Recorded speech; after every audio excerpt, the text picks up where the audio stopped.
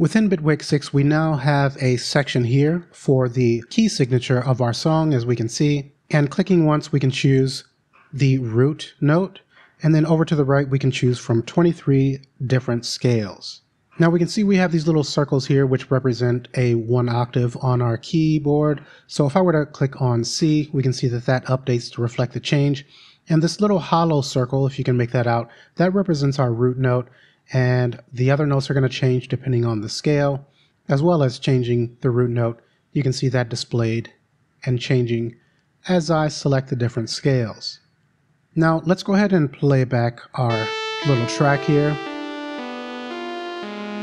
And I'm going to go ahead and make some changes. But we're not hearing any change, particularly to the melody of this song. So let's go ahead and stop playback. I'll press the space bar. And let's come to the device panel for this track, and let's come before our instrument here, click on the plus, and then we can see in the center area we now have a new key filter plus. So let's go ahead and double click on that, and I'm going to go ahead and play our track back again. Okay, so we can hear that this one note has changed here, but it's not following along with what we have there. So with our key filter, we can now click on this button. And now, when we make our changes,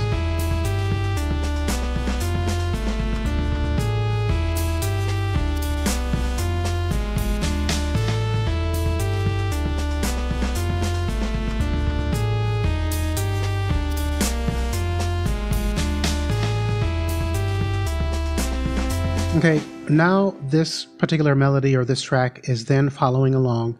Because we selected this button here, it's going to follow along with the changes that we make to our global key signature. So when we disengage this button here to follow the global key, then we're going to make use of the local key signature here, so C major. And again, we have that 1 octave keyboard range that's showing which notes are in this. If I were to change this to major pentatonic, then we can see that those adjust to reflect that change. But let's go ahead and click to follow the global key.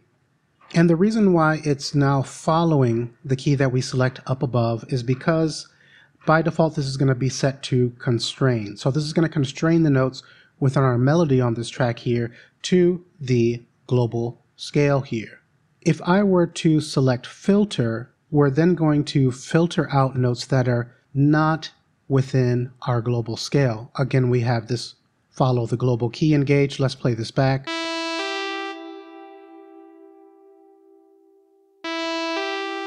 Okay, so everything that is not within this C major triad is being filtered out. Let's change the root note.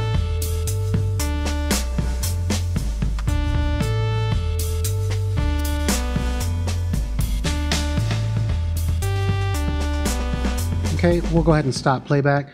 Now we also have keep available, and if we select keep, it's going to keep the original pitches that are being played here. Now we also have solo.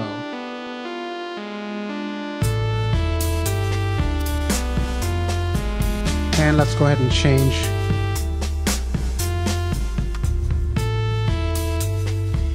so now we're only going to play back notes that are outside of our global key signature here, or our scale. Now let's come back to our constrain mode, which is again going to adjust our notes that are being played to fit in or be constrained or quantized to our current key signature globally. And Bitwig is going to do its best to perform this action in an intelligent way, but we do have a couple of different options for how this is going to behave. So let's click on the eye to open up our inspector, and then we can see we have Smart Constrain. This is going to be engaged by default, but we have a couple of different options here. So we have Quantize Up. If I select that, then it's going to move the notes that are not in the scale up to fit in the scale. We then have Quantize Down, which is going to do the opposite action.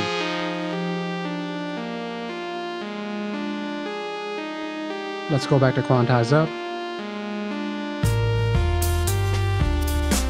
and then the default smart constraint.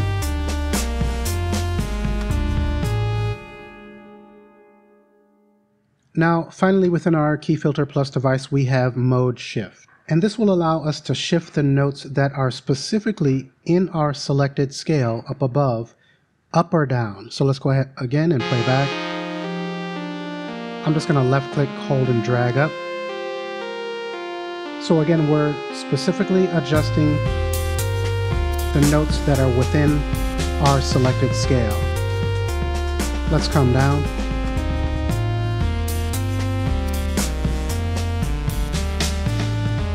Okay, so I hope that makes sense how that feature works there.